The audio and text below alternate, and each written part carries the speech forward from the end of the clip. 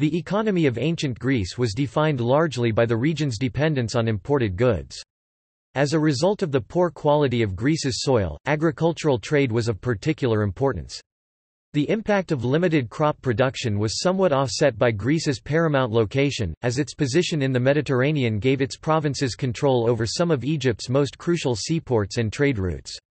Beginning in the 6th century BC, trade, craftsmanship and commerce, principally maritime, became pivotal aspects of Greek economic output. Greece lacked a consolidated, centralized economy in the modern sense of the word. There was a relative absence of contemporary phrases to describe overarching systems of commerce and trade organization, and economics was primarily understood in terms of the localized management of necessary goods. However, economist Murray Rothbard notes that ancient Greek philosophers were concerned with questions that would today fall under the discipline of economic theory. Agriculture. Greek soil has been likened to stinginess or tightness. Ancient Greek, stenochoria, which helps explain Greek colonialism and the importance of the Klerouches of Asia Minor in controlling the supply of wheat. The olive tree and grapevine as well as orchards were complemented by the cultivation of herbs, vegetables, and oil-producing plants.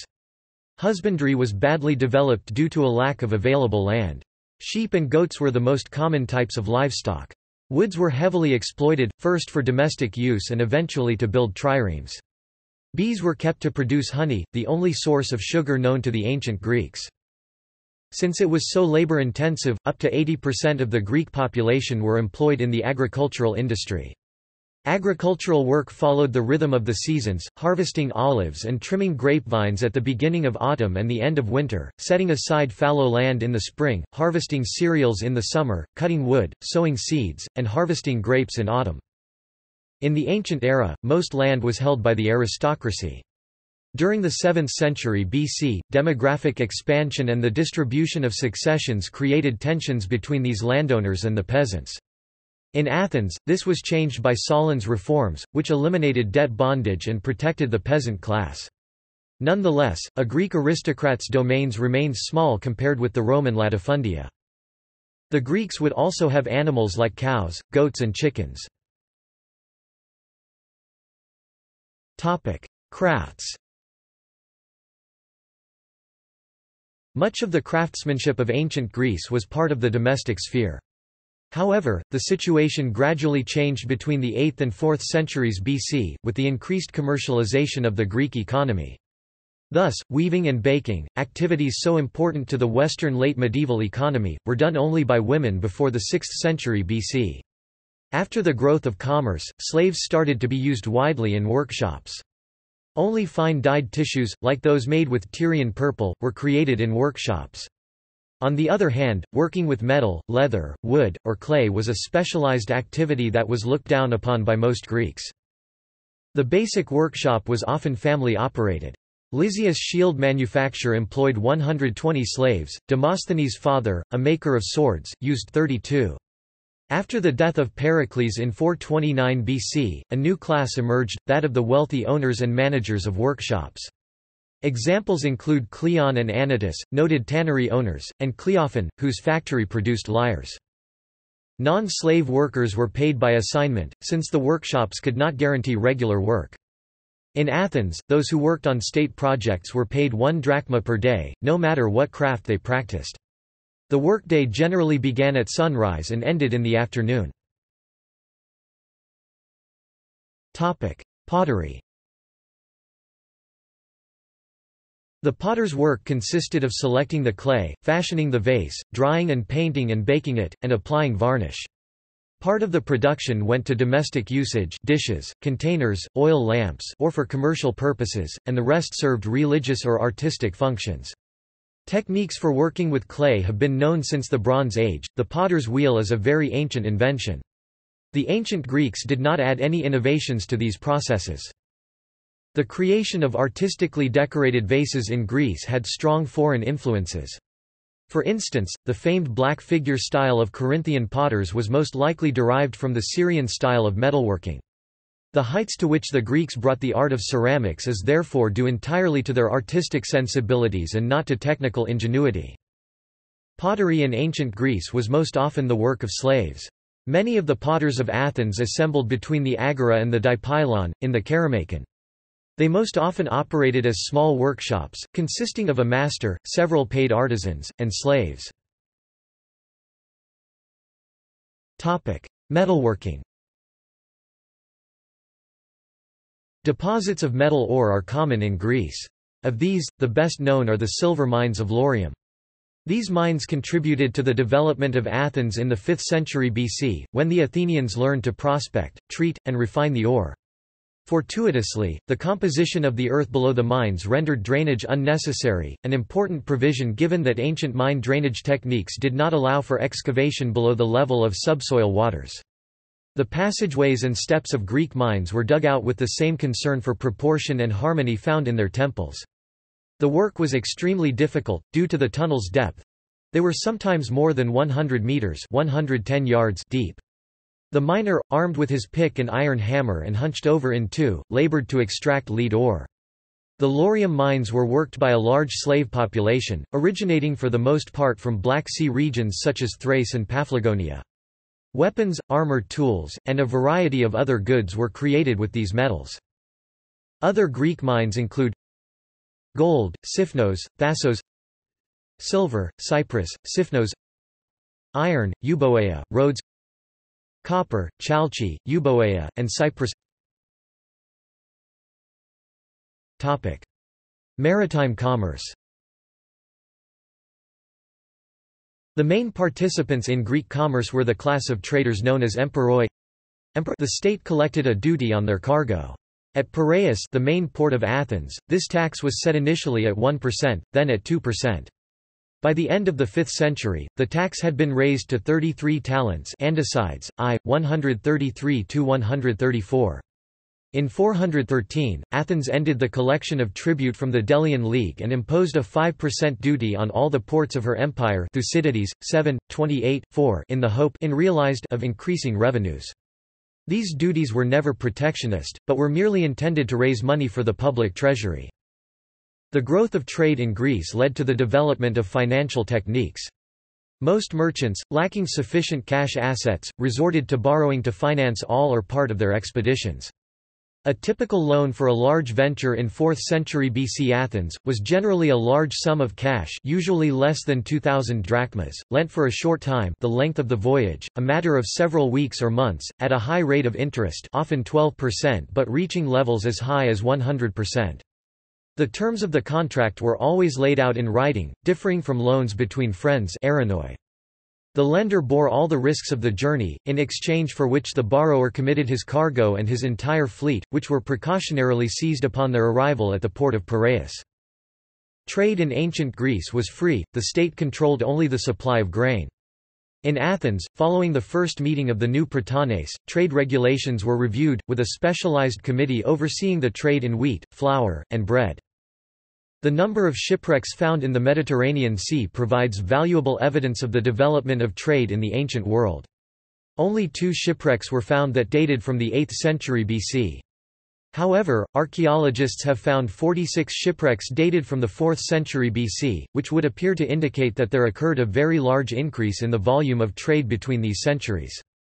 Considering that the average ship tonnage also increased in the same period, the total volume of trade increased probably by a factor of 30. Trade. Greece's main exports were olive oil, wine, pottery, and metalwork. Imports included grains and pork from Sicily, Arabia, Egypt, ancient Carthage, Bosporan Kingdom. Retail. While peasants and artisans often sold their own wares, there were also retail merchants known as kapelloi. Grouped into guilds, they sold fish, olive oil, and vegetables. Women sold perfume or ribbons. Merchants were required to pay a fee for their space in the marketplace. They were viewed poorly by the general population, and Aristotle labeled their activities as "a kind of exchange which is justly censured, for it is unnatural, and a mode by which men gain from one another." Parallel to the professional merchants were those who sold the surplus of their household productions such as vegetables, olive oil, or bread. This was the case for many of the small-scale farmers of Attica. Among townsfolk, this task often fell to the women. For instance, Euripides' mother sold chervil from her garden, cf. Aristophanes, The Acharnians, v. 477–478. Taxation. Direct taxation was not well developed in ancient Greece. The eisphora was a tax on the wealth of the very rich, but it was levied only when needed—usually in times of war. Large fortunes were also subject to liturgies, which was the support of public works. Liturgies could consist of, for instance, the maintenance of a trireme, a chorus during a theatre festival, or a gymnasium. In some cases, the prestige of the undertaking could attract volunteers, analogous in modern terminology to endowment, sponsorship, or donation. Such was the case for the choragus, who organized and financed choruses for a drama festival. In other instances, like the burden of outfitting and commanding a trireme, the liturgy functioned more like a mandatory donation, what we would today call a one-time tax. In some cities, like Miletus and Teos, heavy taxation was imposed on citizens. On the other hand, indirect taxes were quite important. Taxes were levied on houses, slaves, herds and flocks, wines, and hay, among other things.